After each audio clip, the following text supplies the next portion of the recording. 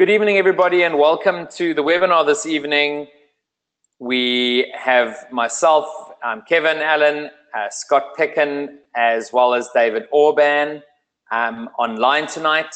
Tonight we're going to be having a discussion around, with the rise of technology adoption, what are the options going to be, given that robotics and AI are potentially going to be taking jobs.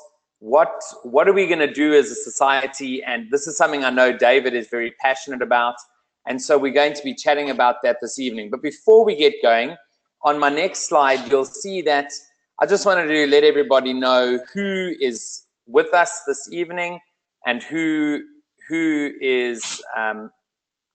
listening in. Kevin, just quickly, do you want me to drive the slides? Will you just tell me which slide you want to go to? Yes, so it's just the next slide. I'm not sure. That's fine, no problem. So this evening, once again, in terms of Scott, there we go. In terms of the user, the folks on tonight, you'll see once again, in terms of blockchain expertise, there are a lot of newcomers once again, so welcome. It's really great to have you, as well as those who participated in token sales. And then just the map here, just reminding us of where everyone's from tonight. We got 14 different countries, which is really exciting. So tonight, of course, we have David Orban, and just to introduce David and to get the webinar kicked off, I'm going to hand over to Scott, who's going to introduce David and just give a brief introduction around tonight's topic. So over to you, Scott. Great, thank you very much, Kevin. So David, welcome. As always, it's a pleasure to have you online. And for those who don't know, David was one of the first investors in Ether. He's a venture capitalist. His company is called Network Society Ventures, where they specialize in exponential technologies, blockchain, and the crypto environment, and I'll let him tell you more about that. He's a faculty member of Singularity University and a global authority in blockchain and crypto in terms of what is actually happening. If you enjoyed tonight's webinar, there's another one next week on the 14th of March, which is blockchain going to change the world? It's becoming, I got a fascinating article which I'll put in the chat box for people, and also if you're watching the recording down below, from Inc. magazine on the 9 industries going to be most affected by blockchain. And then we're actually off, Kevin, myself, and David are all off to Puerto Rico next week, which is becoming one of the crypto capitals of the world. And we both are speaking at Blockchain Unbound and also Coin Agenda Caribbean. And then Kevin and I managed to persuade David to come to Africa. And there's one thing the rest of the world doesn't have, which is game reserves with the Big Five. So that was the way to make this happen. But we're very excited. We've got our fintech events, which are happening on the 24th of March in Johannesburg, the 27th of March in Cape Town, and the 28th of March in Durban, where we'll be looking at basically blockchain technology, exponential technology, cryptocurrencies.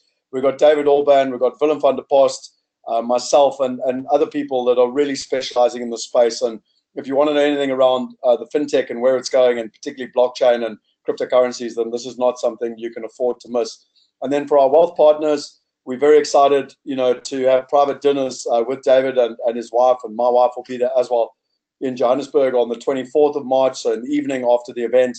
In Cape Town, it's the night before, so it's 26th of March, and in Durban, it's the night after the event, the 28th of March. So make sure those are in your diaries. Those are for wealth partners only and are, private, basically. Just a quick one in terms of a lead into the topic David was talking about tonight.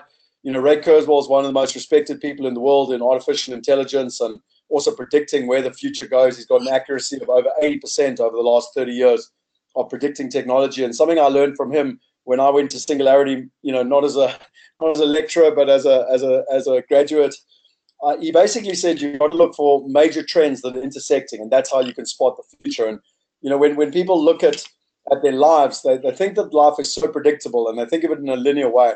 And they don't understand the exponential changes that are happening in technology and ultimately what that means in terms of where their life is going to to end up. And what we look at is that there's some major changes happening around the world. The first one is economic change.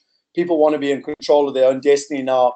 They've had enough of what they've been taught, in the 20th century by the governments and the financial institutions. There's also social forces. People are coming together, the power of the crowd. If you look at the women's movement in America at the moment, it's absolutely massive with I do as well. I do or whatever. And then technology and all the me too.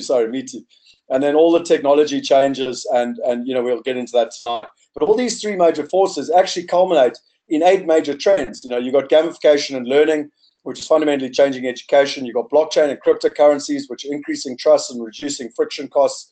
You've got social commerce and collaborative investing, which are increasing returns and reducing risk. You've got personalization. People are no longer interested in having any health plan. They want their personalized path to health. People don't just want any sort of investment, plan. They want their personalized plan to wealth, and they want to have a meaningful connection with their investments. Around the world, the middle class I was being interviewed today by a New York journalist, and the middle class is wanting the same needs. And there's 3 billion people that are coming, from the unbanked over the next 5 to 10 years. And between the 1.2 billion people joining the middle class and the 3 billion people joining the global economy is massive rise of people's needs. There's globalization and local volatility, whether we talk about people wanting to diversify across countries, assets, or currencies. It's no longer just for the top 1%. Everybody wants it. There's social pressure to democratize the access to wealth and ultimately empower the 99%. And then finally, investors are wanting to have a purposeful impact. They don't want to just invest. They want to co-create the planet that they want to see and be part of. And we believe that all these 8 trends are actually culminating, and we believe that they're going to intersect around 2020. And when you hear me talk about how I believe we can empower 1 billion people by 2020, a lot of people think that we're in 2018 and we stark staring mad. I say to you, watch this future, because when massive trends intersect, it's where opportunity lies. And why is it so important? And this is what we're going to talk about tonight. A study by Credit Suisse came out in October last year that literally the top 1% now own over 50%. If you want to be exact, it's 0.7% of the top 0.7% own more than 50% of the world's wealth. Depending on where you live, if you lived in Australia, Japan, North America, or Europe, then you're fine. But if you live anywhere else, then you effectively got inequality against you. If you're a woman, less than 10% of billionaires are women, and I've read reports anywhere as low as 1%. Less than 1% of the world's wealth is actually owned by women. And then if you're a millennial, well, unfortunately for you, you were just born in the wrong time. And without further ado, that really brings me, on to David tonight and the topic he wants to share with us, because we talk about artificial intelligence, we talk about exponential technologies. There's already a massive problem with regards to the wealth gap and income inequality. And what is going to happen in the world once technology really starts to have an impact, once artificial intelligence comes in? When I was at Singularity University, they were talking of unemployment in Africa being over 80%, in China being over 85%. What do we do?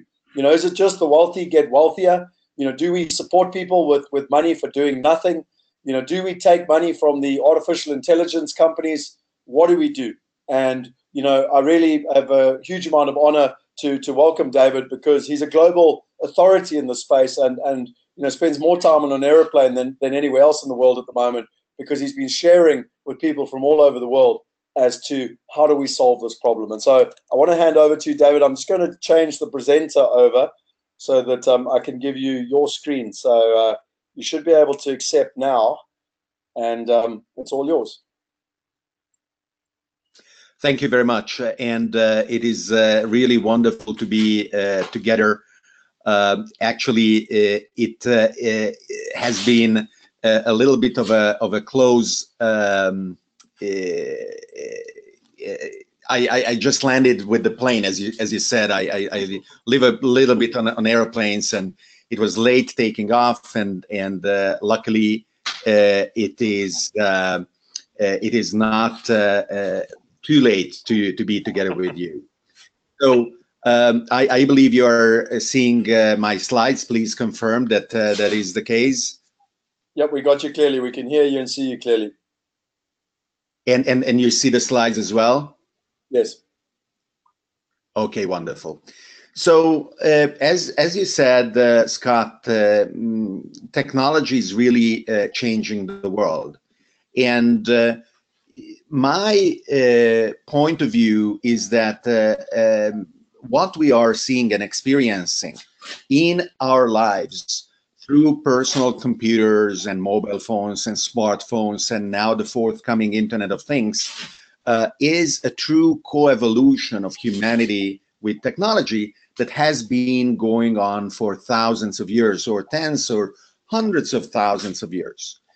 And as we moved from the pyramids to the Middle Ages in our industrial society, and now we are laying the infrastructure of a new kind of global civilization where communications across continents and the flow of ideas really enable not only restoring our ability to understand the world, but augmenting what humanity is capable of.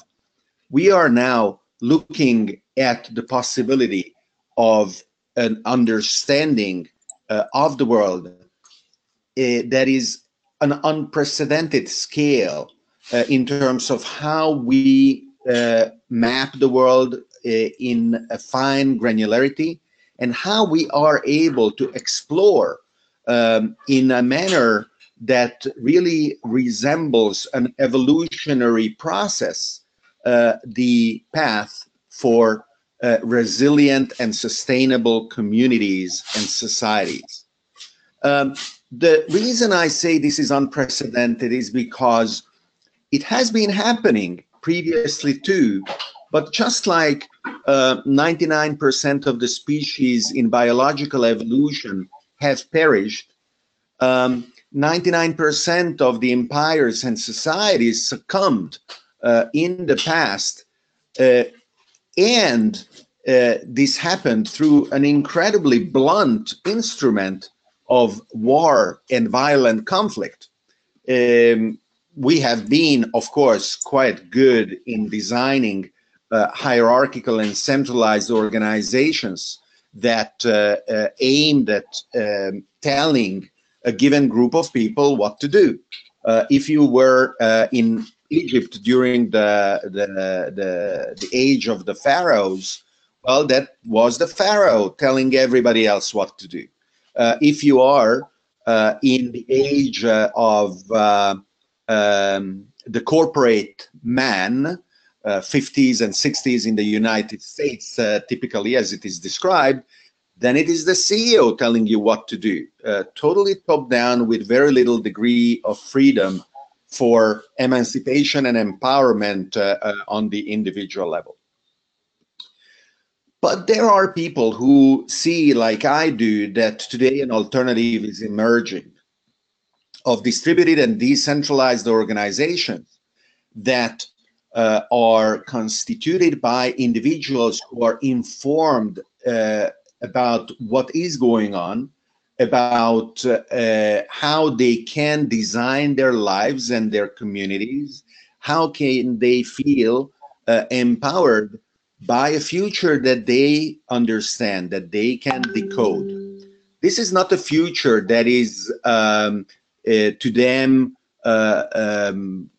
totally clear with no degree of uncertainty. It's not that they see everything and they are all knowing, but it is a future that they can modulate through their actions and their dreams that become reality. Now, I am not alone believing in this. Peter Diamandis is a co-founder of Singularity University, and he also feels that technology is the fundamental driving factor in social change. And Fred Wilson, who is a very well-known investor in New York, also believes that bureaucratic hierarchies are being replaced by nimbler and more adaptable networks. Ray Kurzweil, who you also quoted, Scott, extends this to very powerful future technologies like artificial intelligence that he believes will fulfill their potential through decentralization and being distributed. So I summarize this in what I call the fundamental thesis of the network society, that widespread social and economic change only happens once a solid technological foundation evolves to make it sustainable.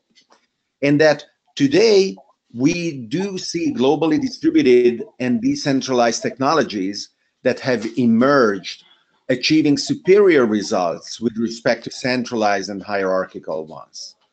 And in conclusion, as a consequence, that these unstoppable technologies are going to fundamentally change the supporting pillars of what is today the nation state, leading to a new phase transformation in our socio-economic organization that I call the network society.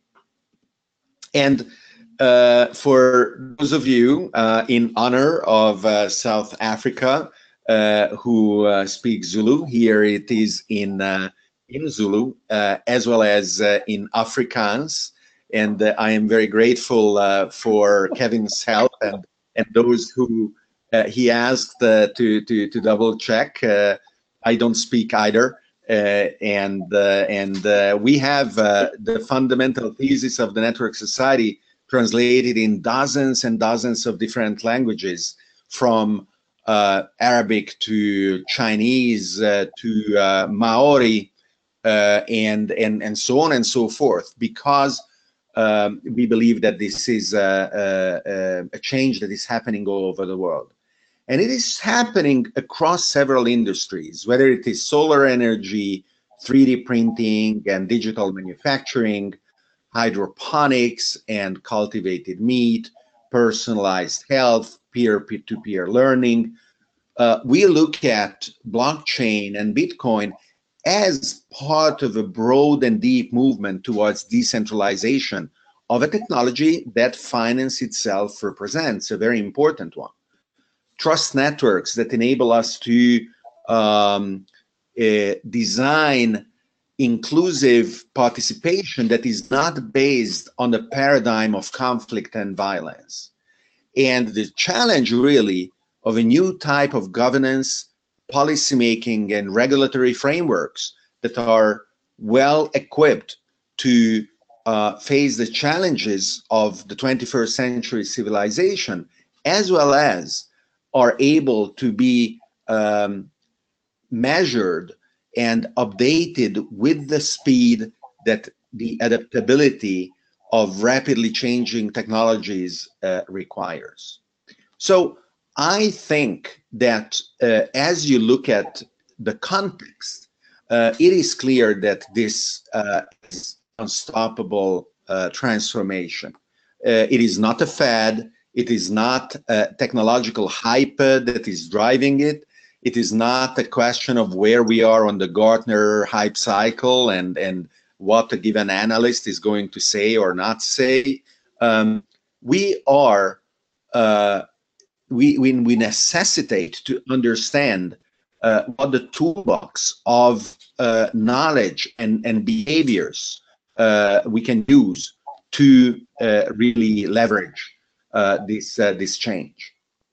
Because the new organizations that are going to emerge are incredibly empowering and emancipating to people in an inclusive manner, everybody can experiment and learn how to cope with these new approaches and to acquire dignity as they go through their lives, in the knowledge that they participate in a resilient community, abandoning the cages of old type of thinking and understanding that there are zero barriers for actively participating in this change.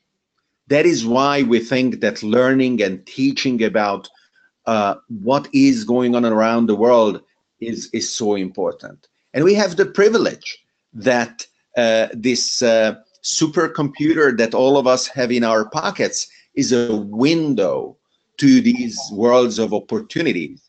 And participating in these opportunities is a single finger tap away for anybody and everybody. This is how the new rapidly evolving business models are being born. This is what is, for me, very exciting, both as an investor as well as a designer of futures that I hope you will agree are laying the ground for incredible opportunities for billions of people around the world. Thank you very much. So this was my short preamble for opening really a conversation with our attendees, and of course with you, Scott and Kevin. I'm really looking forward to what will emerge, because the themes that you have introduced are incredibly stimulating, and of course are a fundamental challenge that our civilization is facing. So let's start, you know, before I sort of get into the wealthy coin and some of the stuff that we've got around that, let's start with a conversation around this universal basic income. And, you know, I can't remember the exact stats. I can go back and look for the photo when I was at Singularity it was pretty much 2 years ago. And what I thought was that, you know, things like artificial intelligence were going to affect the first world more than the emerging world, you know, and that was rightly or wrongly, that was just my belief system. Then when I looked at the numbers, it was Africa and Asia and China and South Africa that, you know, I can't remember the number with South Africa, but I remember it either being 80% or 85% was the expected number of jobs that were going to get removed by artificial intelligence. And obviously everyone's now terrified because, you know, we've already got sort of 30% unemployment in South Africa, and, you know, there's plenty of problems around the world. Where do you see this going, David, in terms of technology changing society? And it's happened many times before, you know, when the electric engines came along and industrialization, everyone thought all the farm workers were going to be out of work. You know, what's your thoughts on where the future is going over the next 10 to 20 years? We have to realize that the social contract is not a natural law. So what we believe today to be the basis of how we live together is just the consequence of a given series of technologies and of a given shared agreement of a design that we accept. And, you know, a few hundred years ago, or even more recently for some societies, that, for example, included slavery or child labor. It was perfectly fine in the mid-1800s in England for gentlemen to argue that it would be horrible to outlaw child labor because the productivity of coal mines would plummet, and that it was better to have children of 8, 10, or 12 years old spend 10 hours in the coal mines because the economic consequences would be unsufferable if they didn't. Now, today's syllogism that if you work, you have a value to society, which is measured in your salary. And if you don't work, your value to society in terms of your economic output is zero. And as a consequence, you don't deserve to be considered a worthy member of society, is, in my view, as horrible as being told somebody that he or she is a piece of property and can be bought and sold, or that children should be working in coal mines on hours on end. But I also understand those who come back and say, well, but how can it be that you are paid if you do nothing? So one important thing is that nobody has a solution yet. Also, we will find a solution. Absolutely, it is guaranteed there will be a solution. What is very important is to go from here to there, minimizing human suffering. Because in the past, we knew so little about what was happening around the world that there are incredible tragedies with millions of people dying of famine or war that we know very little about because we didn't have the chance of learning about them. Today, we do. We cannot wash our hands We cannot say, oh, that is Mao in China who is crazy, so tens of millions of Chinamen are dying and I don't care. It is not something that we can afford anymore. So we have the responsibility of experimenting as much as we can with various solutions, measuring and rapidly learning from each other across the globe until we find some solutions. You mentioned artificial intelligence. One of my messages is our enemies are not the smart machines. We have a common enemy among people and smart machines, and those are the dumb machines. Let's take a simple case of automobiles. The Minister of Transportation in India declared that they will never allow self-driving cars to spread around India because that would mean that the tuk-tuk drivers lose their jobs and they have to think about the tuk-tuk drivers. Now, unfortunately, apparently what they are not thinking about is the tens of thousands of Indians who are dying of car accidents every year, who would not be dying if self-driving cars got widespread. There are 1.3 million people dying every year in car accidents, and many more millions being permanently disabled in car accidents. Isn't that just by itself an incredible example of why we should embrace artificial intelligence as rapidly as we can in order to increase human flourishing rather than maximize the static support system of an incumbent social contract that is myopic to human suffering? So that is my opening salvo around that, Scott. So tell me, in terms of, I was fascinated when I was in Davos and you gave a presentation, because a lot of people don't really actually, quite frankly, in my opinion, understand income inequality. And then, they tend to go, yeah, well, we need, universal basic income, and I try and say sort of Sweden, has done it, and Norway's done it, and there's been successes. But you actually had a far better solution, not only using technology, but on how we can kind of go, but based on value, There's a little bit of linguistic hacking around this in order to reprogram people's minds. When we talk about the ultra wealthy, what we accuse them of is to be parasites in society, implementing an aristocratic feudal rentier system where without doing anything, they benefit from society.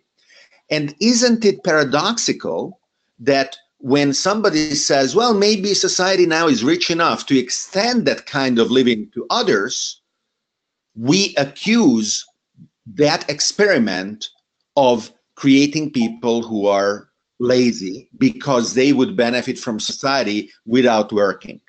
Now, what I propose, the linguistic hack, is rather than talking about universal basic income, which triggers this kind of syllogism in people's minds, you work, you earn, you don't work, you don't earn an income, is to call what part of the forthcoming solution could be in how society reorganizes itself, universal basic wealth.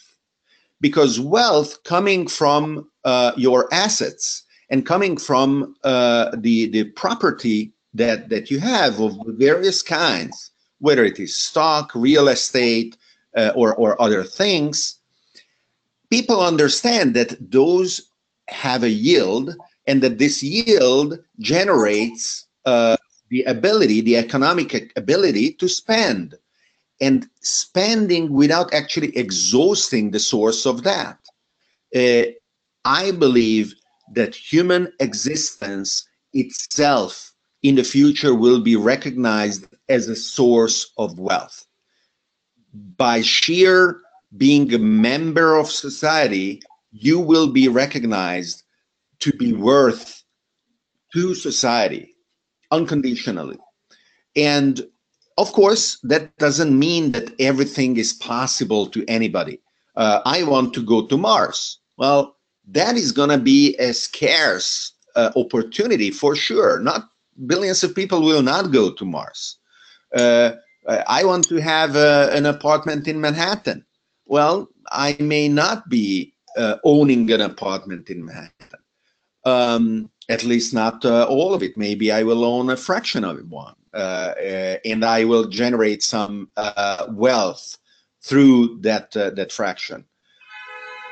And once you are aware of this different kind of thinking that really overcomes the objections of a lot of people, understanding how we can build more inclusive solutions to the challenges that we have in front of us.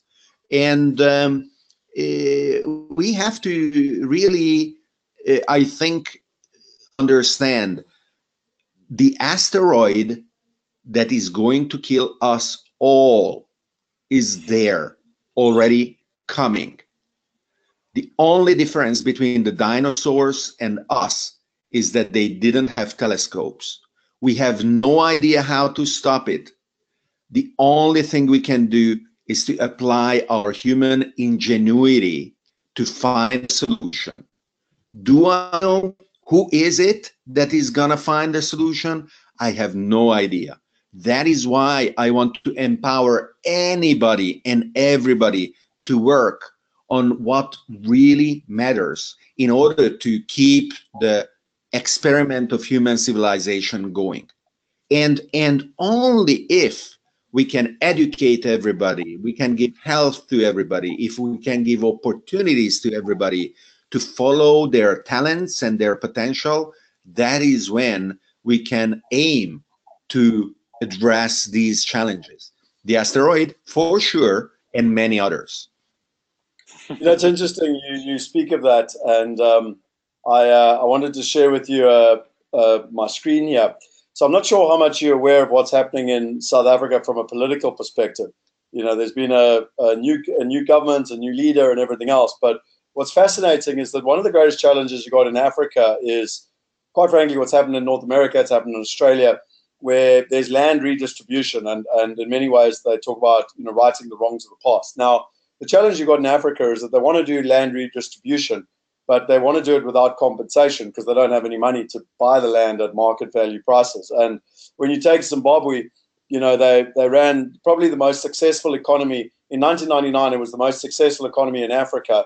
And by 2001, it was the worst performing economy in the world because they took away land rights. Okay. And I will share with you another link on why land is so valuable just now. But my point being is that why this is very important, David, is I actually wrote a letter last week, and I said to our president and to a guy called Mr. Malema, and I said, listen, guys, you know, it's very much that Einstein's principle. If you think about a problem with the same level of thinking that created the problem, you're not going to find a solution. And what I was trying to say here is that if you just take away a farm and, you know, in the middle of the country and you effectively just give it to someone that's never productively run a farm, you're not going to create any wealth for them. It's a complete fallacy and a waste of time. Whereas if I understand what you're saying, and you take a piece of an income-producing asset, something that normally the top 1% would invest in, and you give them access to those opportunities, then they are going to get true wealth. They're going to get an income from their assets, and ultimately it's going to give them a far better quality of life. And you know, you could take public enterprise projects like desalination plants or airports or infrastructure or anything. And my point being is that, you know, this for me is one of the ways that technology can ultimately solve some of the greatest challenges we have. But if people keep thinking about solving problems with effectively a linear local mindset, you know, which we brought up over decades and centuries, we're never going to solve anything. And yeah, I suppose I'm just trying to put a real life context to some of the stuff you've been talking about. I will refrain from commenting on the local political situation because it would be totally uneducated and inelegant. However, to put it in a broader context, the pressure on our current political system, including the regulatory and policymaking support systems, is incredible, because they were born under the premise that a certain type of planning will enable them to know what is going to happen. And today, so many things are changing so rapidly altogether that this is totally impossible. But still, they don't feel that they are in the position of saying, well, we don't know, because they would be immediately replaced by another group who pretends to know without knowing, right? So we have really to learn from some of the lessons of one of the most successful areas of the world in its capacity to create wealth, which is Silicon Valley, where they understand that rapidly iterating on imperfect solutions towards a sustainable new model can navigate to solutions that can be found, right? Rather than pretending that right from the start you know and that is going to be it. It requires, paradoxically, a higher degree of self-confidence to say, I don't know, to say, this is an experiment and we will measure what's happening and then apply it more broadly or change it, etc. Those people who say that they know and they have the answers are often hiding a weakness and a confusion that they don't think they can afford to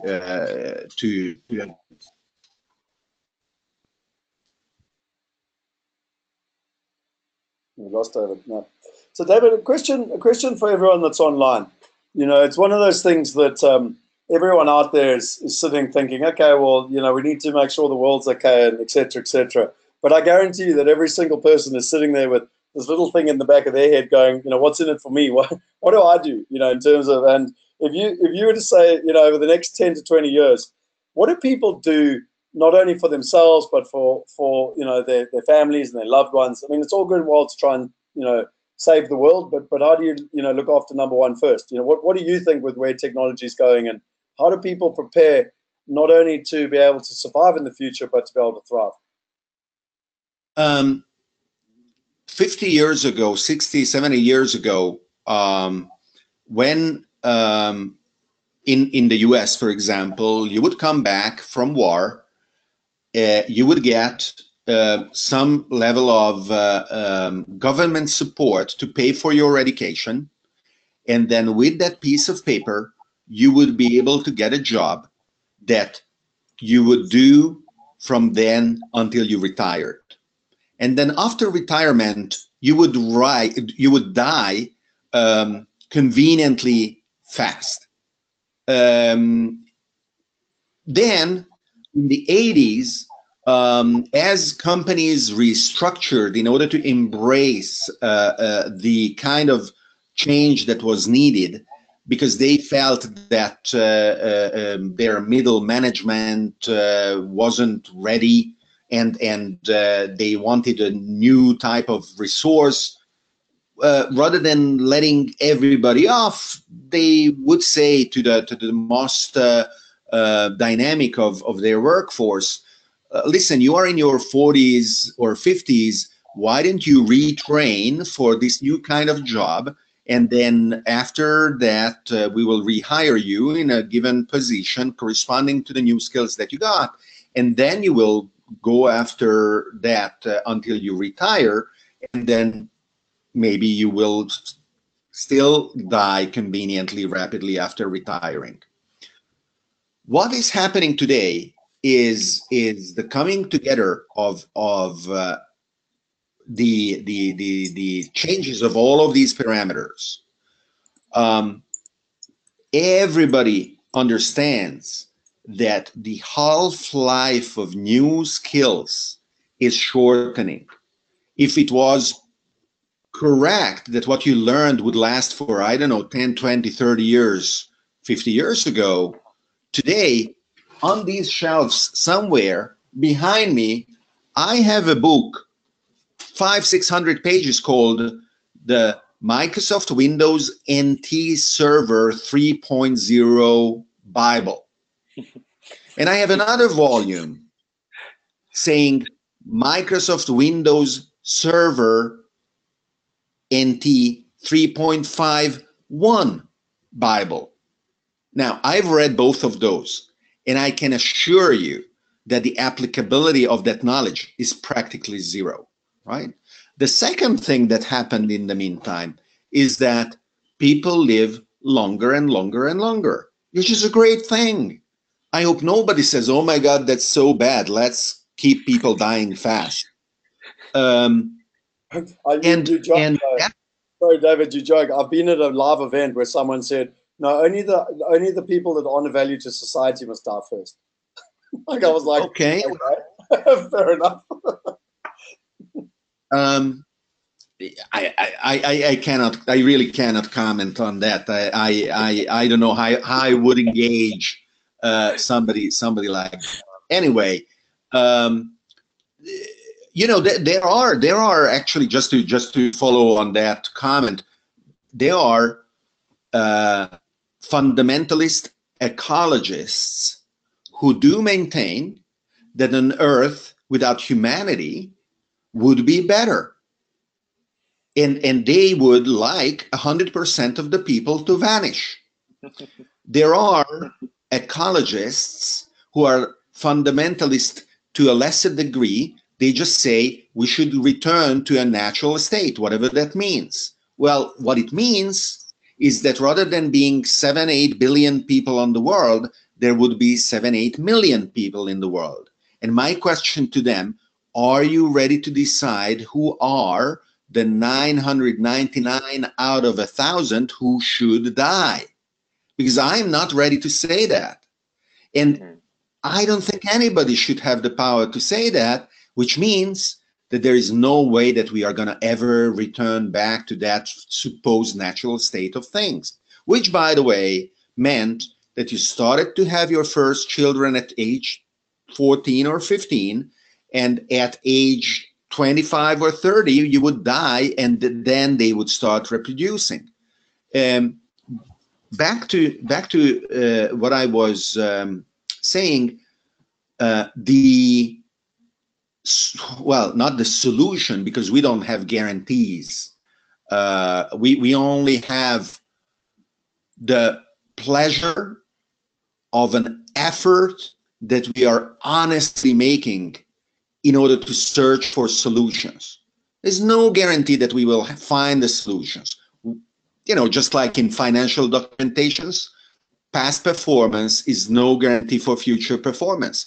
Human civilization has been able to do what it did, but will it succeed in the 21st or 22nd or 23rd century?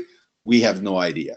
But we can be proud of what we did and what we want to do. Vaccinations, in going to space, education, human rights. These are things that we cannot take for granted. These are huge achievements of human civilization. So, what can people do who want to think about their own, not only survival, but thriving and opportunities and growing economically, personally, and for their families? Well, participating in a webinar like this is a great first step. Anybody who is here has taken a step to be an active citizen of the 21st century. Learn about opportunities. Take the first step. I have hundreds of people, probably thousands, who come to tell me, oh my God, David, you've been talking about this Bitcoin thing for so long, but now it is $10. It's too late to get into Bitcoin, right? And then they would come back, maybe not the same people, but some other people to say, oh my God, David, now Bitcoin is 100, it's too late, right? Bitcoin is now 1,000, it's too late, right? Bitcoin is now 10,000, it's too late, right? To take action is never too late. To realize that the only thing holding you back is yourself is never too late. So that is what people have to do. Take action, experiment, own their lives, to realize that they are not powerless. They are not passive. Society is not holding them back. They have the power of taking action. So, last question from my side, and then I've got a couple of slides I'd like to share, and you know, people want to open. You know, my suggestion is we open up the floor to questions. So please fire them through. I don't know, Kevin, if you've got questions, but if people want to fire them through. But last question from my side, David, and then I'll share a couple of slides, and then we'll go back to everyone that's online with questions. The question I've got a 5-year-old son. Actually, I lie. He's just turned 6. He's 6 and 1 week old.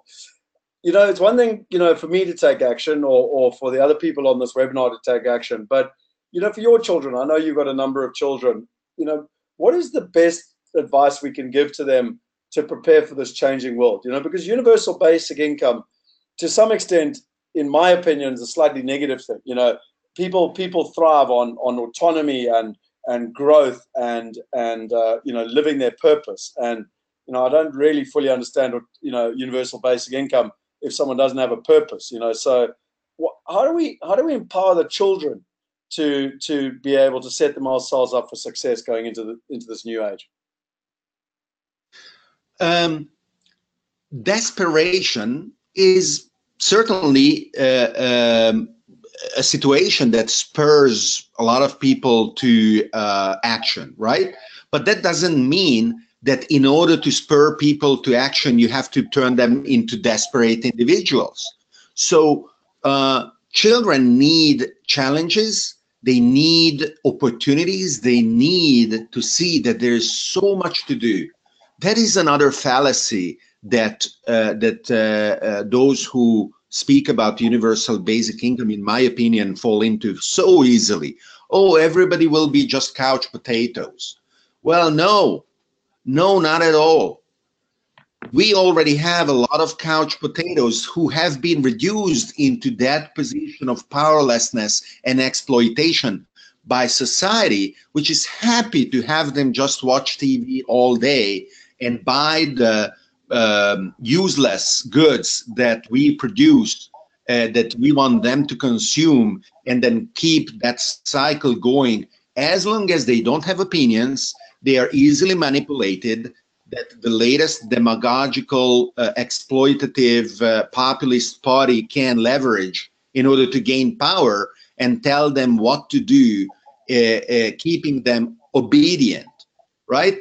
So teaching children that they have an unbounded set of challenges that they can face, whether it is you know, curing cancer, whether it is eliminating poverty, whether it is solving the water crisis in Cape Town, whether it is going to Mars, whether it is saving the ecosystems, whether it is turning back climate change.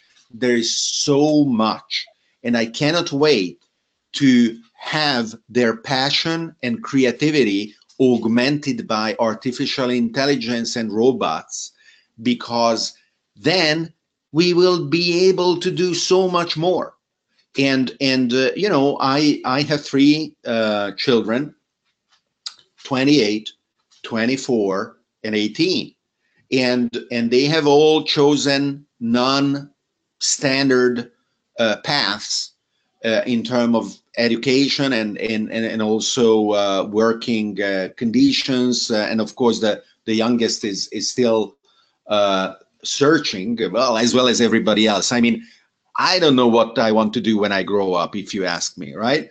But what all of them share is a platform for self-expression, self-realization, and my support for doing so with the resources I can give them, and that the societies that we want to build and participate in can give them as well. So self-confidence is, I think, the most important step that children can receive from parents.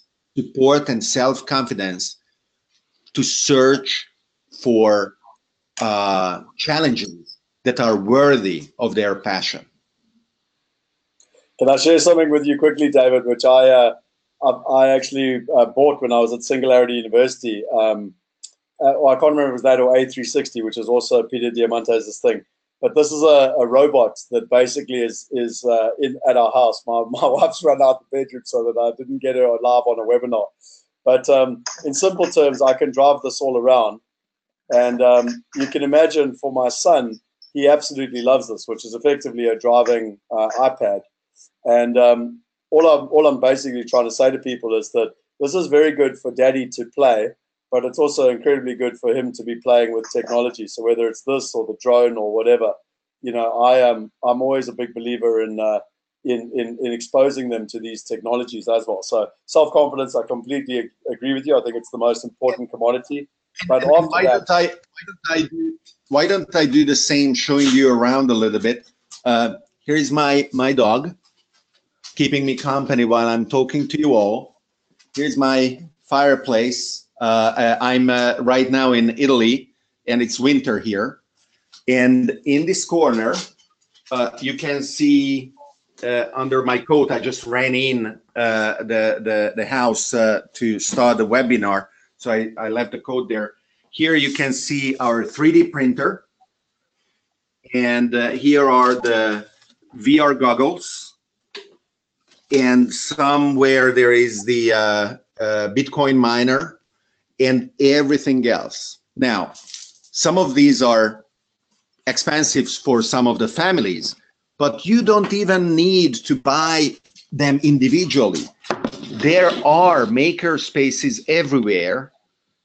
And if there isn't one, you should just get together with a few dozen people and say, let's do a maker space where you can acquire as a community all these tools and then empower yourselves and your children to learn about the technologies behind these tools that will make them active citizens of our global 21st century civilization. Awesome. Well, it was a bit of an impromptu thing, but I thought we were talking about children, and you know, like I joked, it's in the essence of helping my son, but Daddy likes buying all the gadgets as well. So I'm not, let's not beat around the bush. So just quickly, in terms of you know, where these ICOs and everything are going, some of you might or might not have seen this, and it's absolutely amazing what has happened. So if you can see on the graph, we're looking at 2014, the year of 2014, and the ICOs that took place in 2014. So you can see Ethereum there in 2014, which David was one of the first people to invest in. Now we're going into 2015, and you can sort of see what's going on in 2015. Not a huge amount. So, you know, only $38 million in total raised to date. We're coming towards the end of 2015, coming into 2016 now. So we're just short of $50 million. And now we're going to 2016.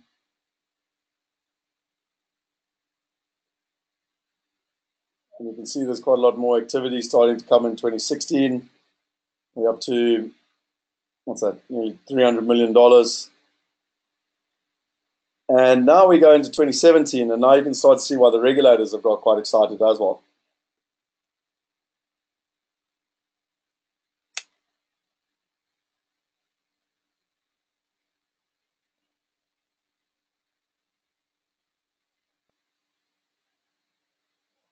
And I'm sure that since I got this graph, there's been another 3 months. I'm sure there can be plenty more added to that. So, you know, what I wanted to just share with people was, you know, Kevin and I have had the privilege of spending a lot of time with David and others all over the world. and learning. You know, I get asked all the time at the moment. You know, what do you look for in a successful ICO? I got asked literally today by the New York Times, the New York reporter. And for me, really what's come through very clearly is the first one is that people are looking for an existing business, business that's making money. And from our perspective, we've had more than 2 years now where we've made more than $1 million net revenue. And this year we're on track for over $4 million in revenue. The second thing is an existing team. And I really believe that this is quite an important one, that if people haven't been entrepreneurs, that don't really know what I'm talking about, you could give someone $100 million. Building a team is very difficult, and that's in good conditions, let alone bad conditions. And, from our perspective, our board is something that I'm extremely proud of.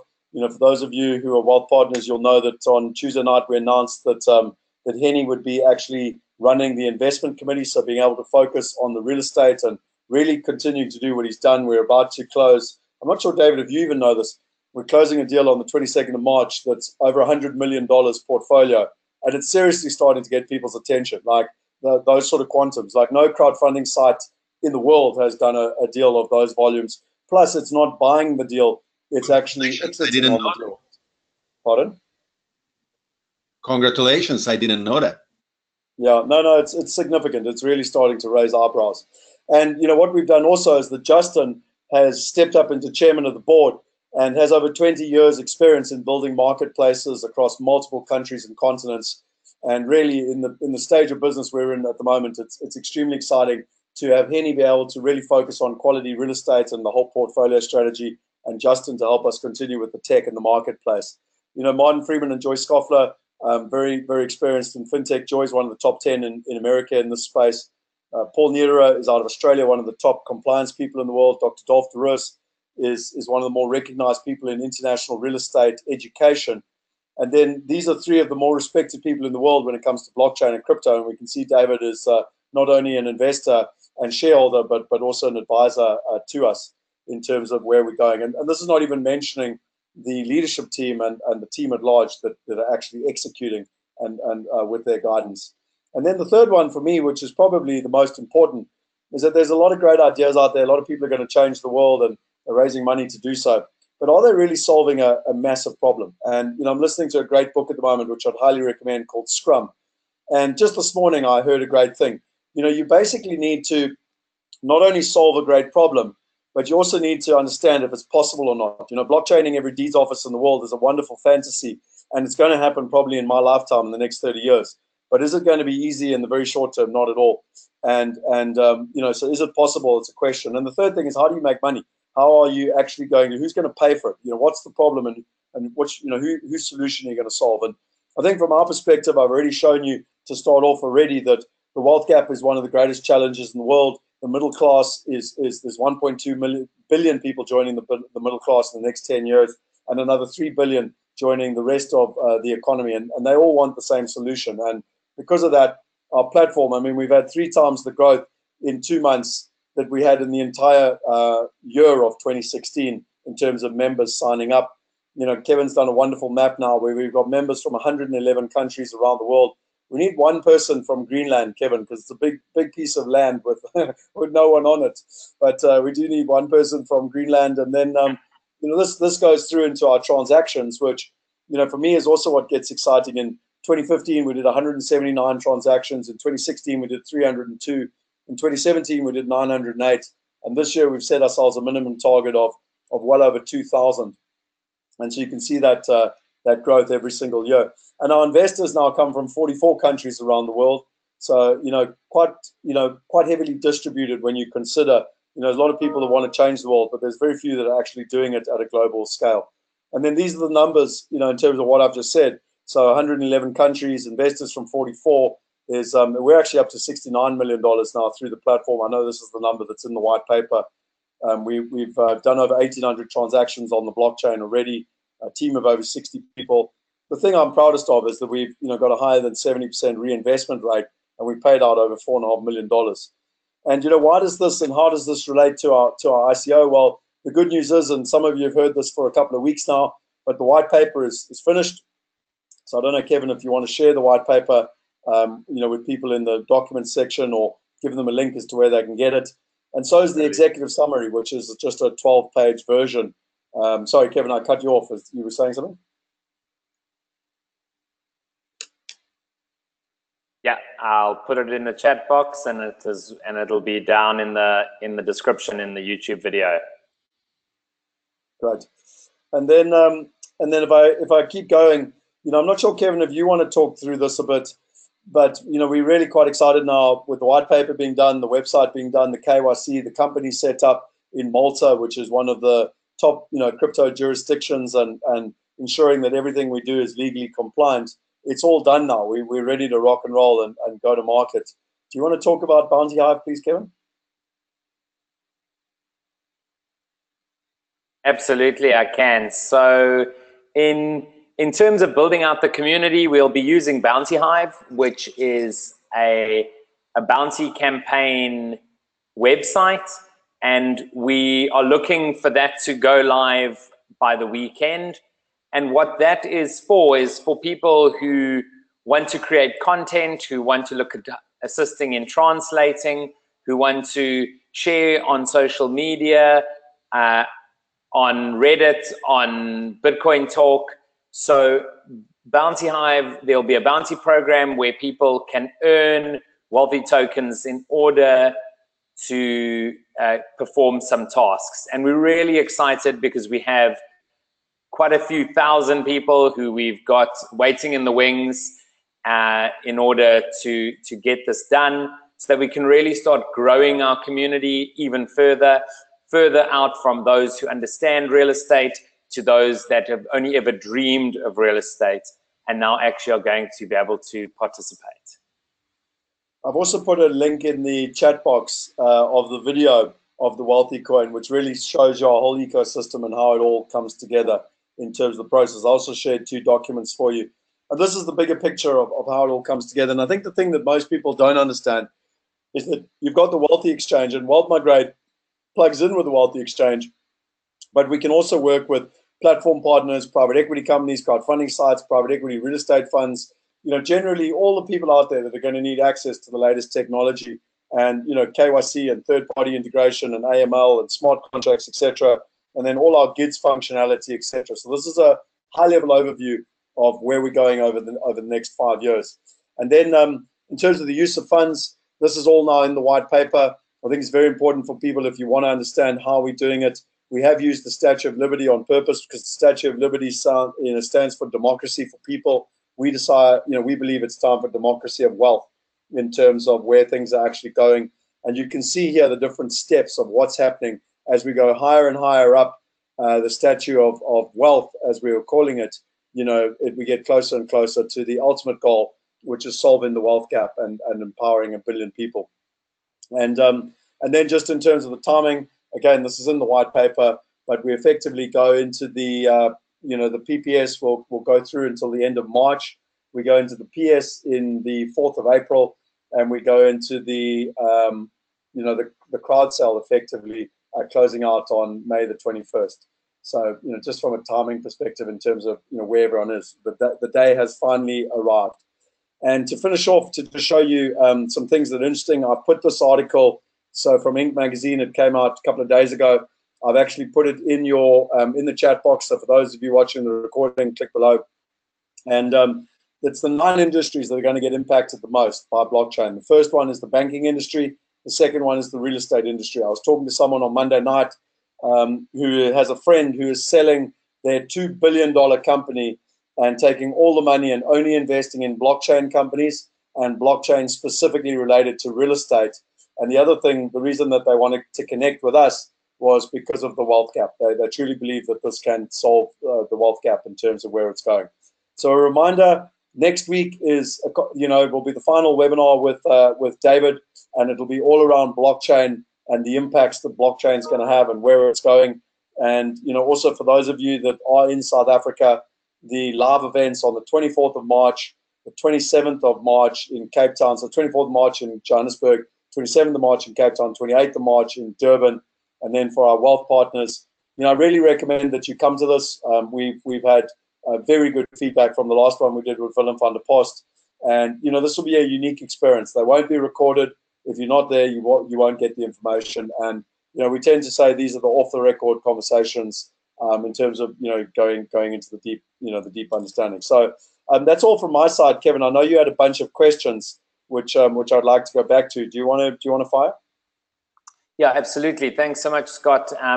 It really is exciting that we are heading right into the I guess the storm now, which is going to be super exciting. So if we look at the questions that everyone's asking tonight, they're a bit of a mix between some sort of more blockchain and crypto-based questions, and then some people asking questions around what we spoke about tonight in terms of the future and poverty and that. So you can also, keep the questions coming if you have any questions, but we'll start with a question from Carl, which just says, how is the blockchain going to be used in the future, given that many jobs are going to disappear?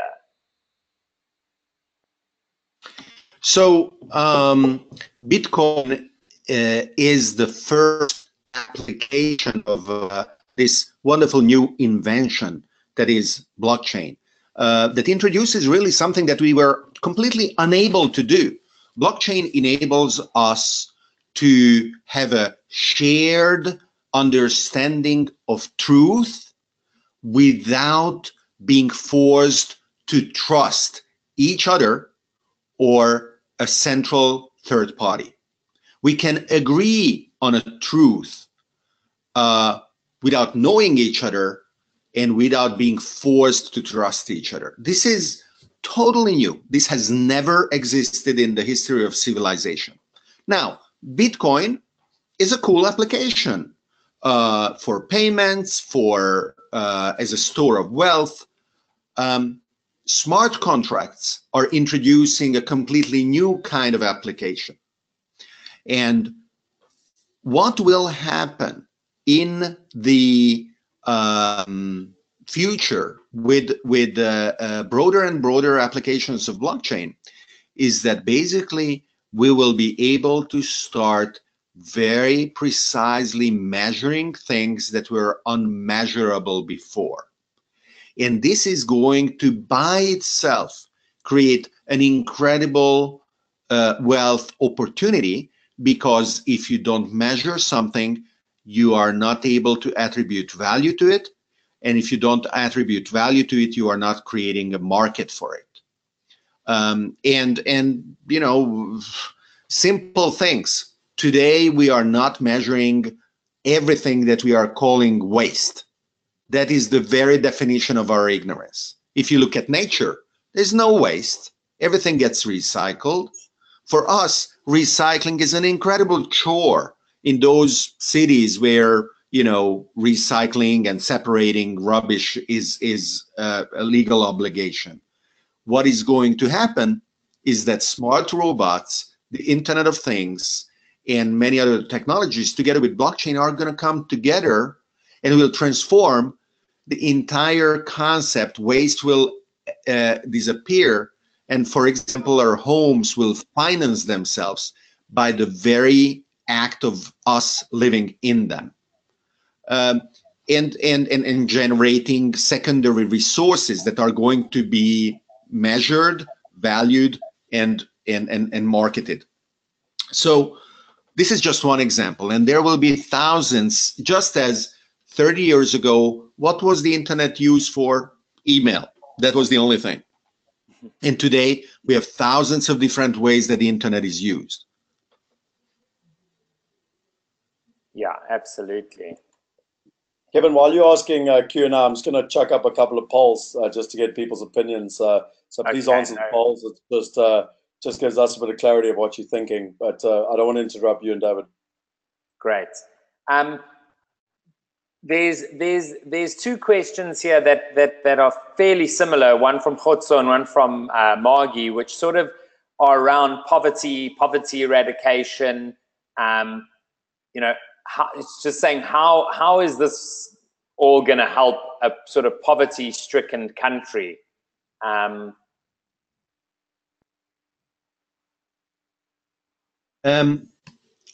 So I have a fairly radical view of poverty. It is almost always imposed by a broken society that is unable to boost itself and to create opportunities for the individuals to flourish. It is really heartbreaking because everywhere, by definition in the world where people are living, there is an incredible support system. There is air to breathe, there's water to drink, there is a ground to build upon, and there are brains that are as good as any other brain. So given this starting point, the differences that are sometimes so dramatic are created by people. Wars, corruption, conflict, exploitation, and eliminating them creates incredible starting points. You know, do not start a war, whether interstate war, that is luckily less and less frequent, or a civil war. Do not accept corruption as an individual and as a society. Do not let exploitation thrive in silence. And if you do some of these things, helped by transparency, accountability, sometimes even civil disobedience, if necessary, then you are really setting up the stage for people to say, well, now I can spring into action, and I can care for my children and let them achieve and myself achieve things that we have always dreamt of. They can be modest things. Set up a corner store, set up a food truck, set up a little service for, you know, doing chores or whatever else. And within a generation, poverty will be eliminated. Yeah, no, I mean, absolutely. And that sort of is quite a good intro to the question that Francine asked. She said, David, you spoke of a network society.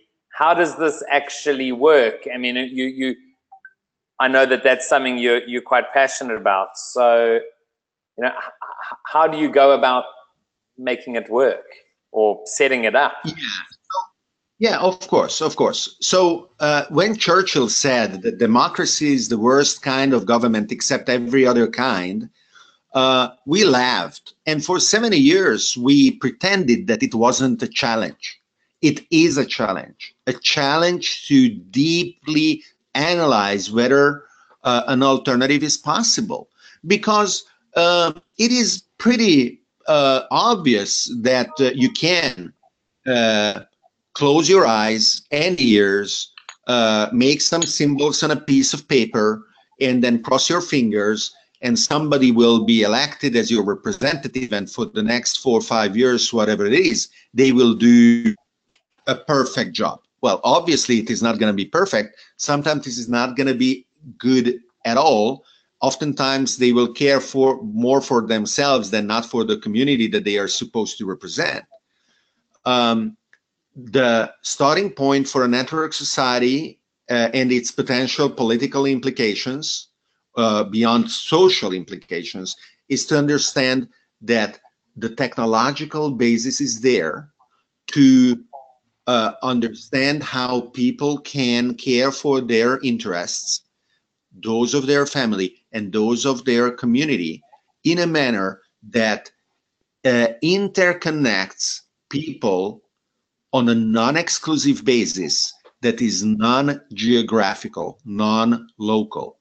This is why people who are in Johannesburg or Cape Town or New York or Paris often resonate with the same needs and the same challenges. Very different from the needs and the challenges of just, 50 kilometers out of a city. And it is easier for them to communicate and to organize among themselves. And through new technological platforms and through the blockchain, these interests can be economically connected and can be transformed into social and political organizations. Now, this goes a little bit beyond the scope of this webinar. It is part of a 1,000-year plan that is part of a master plan that will be online on our website for all of our participants to comment and to criticize and to passionately argue about. And as I said before, it is going to be imperfect, but it will enable experimentation and participation in an inclusive manner. Yeah. Andile said, you guys are talking about jobs disappearing. What do you think? Which jobs are going to go first? Well, so first of all, I am not talking about jobs disappearing. That is a very myopic view of an economy seen as a closed system. The economy is not a closed system. It is an open system built on human creativity and ingenuity. If my job disappears, I will not stop saying, oh my God, now I have to die. I am going to invent something. I have gone personally through at least 12 jobs already, if not more. I am practically unemployable in the sense that I would not be able to work in a large company as a middle manager, pushing paper from one place to another, waiting for a computer to do what I do much better than I would ever. And I am recommending every member of my teams to become similarly unemployable, because if they accept doing things that computers and robots can do, they will be replaced. But if they automate themselves out of a job, they will create an unending series of opportunities of human thriving and professional success, because that capacity of automating yourself out of a job is itself precious, because it means that you are able to analyze and organize resources that have required something that is extremely precious, a human, and now you can do it without. But, supermarket cashiers and many, taxi drivers, truck drivers, there are many professions, hamburger flipping, so much that miners. Do you really think that a human being should be toiling in a mine as his or her profession? I don't think that is what somebody going in a kindergarten would answer you if you ask them, hello, kitty, what do you want to do when you grow up? Oh, I want to be underground in the dark 8-10 hours a day, every day. Or, oh, I want to drive a truck away from my family weeks on end. That is what I want to do when I grow up. Most of the jobs that are going to be gone will be happy for them to disappear. Nobody nobody will weep for those jobs to have gone. What matters is to manage the transition, because there are millions of truck drivers.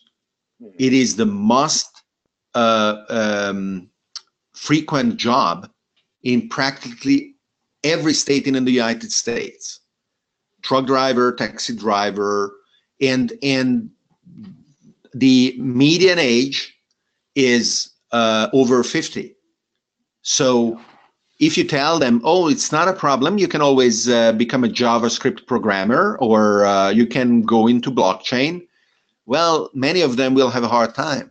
That is why enabling as many as we can to realize that they are not powerless is so important. Yeah, no, absolutely. And Barbara just asks, you know, she's got kids in high school, you know, thinking about university, you know, what should they study? You know, what should they stay clear of? It's hard. The problem, the reason why it's hard, because the university system has been designed for a static world, and it is unable to teach skills that are useful in the workplace. They are not preparing for a profession. Rather than preparing for a profession, they are social signaling. If you go to a workplace and you say, oh, I've got this diploma, the workplace will not say, oh, that's great, because then you will be so efficient from day one in what we need you to do. That is not the point. The workplace will say, okay, you have been persistent enough to suffer through 4 or 5 years of university so that you got the degree. So probably we are going to be able to tell you what you do, and you will do it. Because for the past 4 or 5 years, other people told you what to do and you did it, right? Mm. And that is not what is needed in today's environment, unfortunately. So the more flexible the education system, actually even better. The more flexible the learning, which is what you do rather than other people doing it to you, the better young people are going to be prepared to the challenges that they will unavoidably face, rather than saying, oh, now I got my diploma and I deserve a job. That's it. I must be guaranteed a job because I've got my diploma.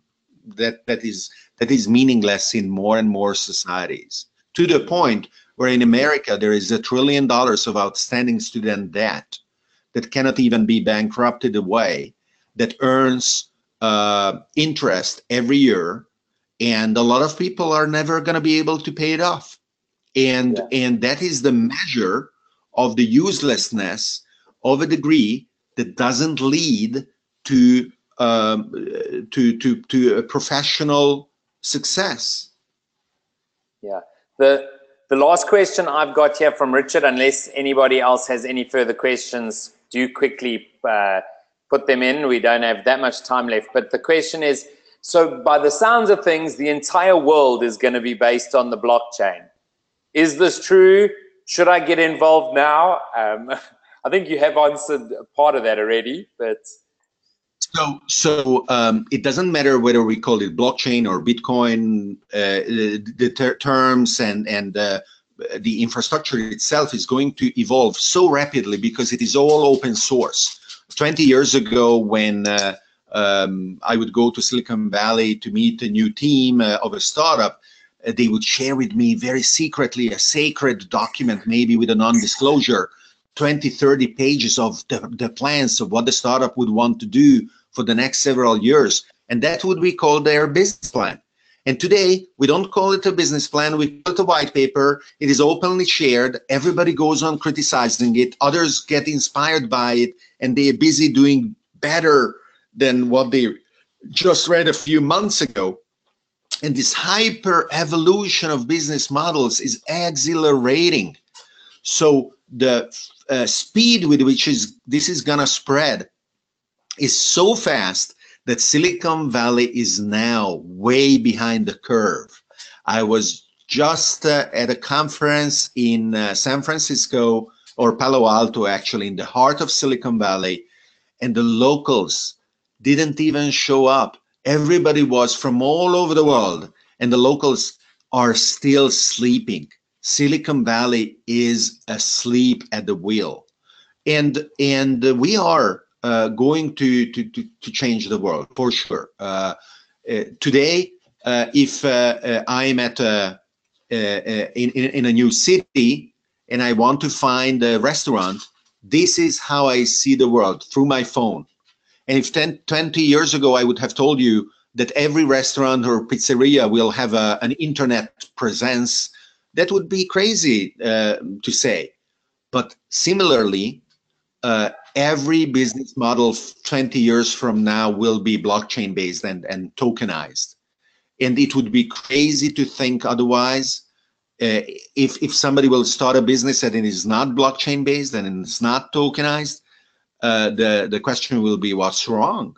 Why you want to be as invisible in the world economy as a pizzeria today that is not on Google Maps or not on Yelp?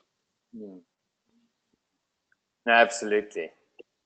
Guys, listen, I really want to thank you for your time. It's been a fascinating conversation. I'm conscious of your time, David, as well. And we've got, we've got one final webinar on the 14th of March that, people want to bring their questions or send them to Kevin, they can.